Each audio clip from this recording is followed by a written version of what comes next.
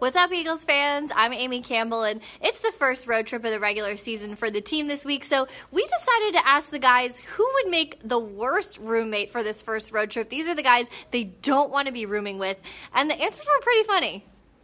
Worst roommate would have to go, I'm going off guys, based off guys' locker, it would have to be Destiny. His locker is horrible. You guys should check it out. It's bad. It smells funny. Pizza boxes. I think the worst roommate on the team, in my opinion, would probably be Chris Long, because he'd probably just tweet about whatever I'm doing.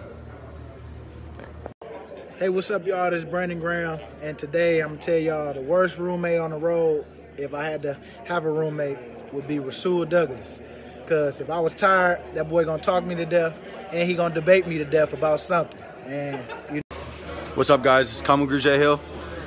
Worst roommate, definitely would go to this guy. Look at that beard. I don't want that all in my toothbrush, whatever. I don't know. Ugh.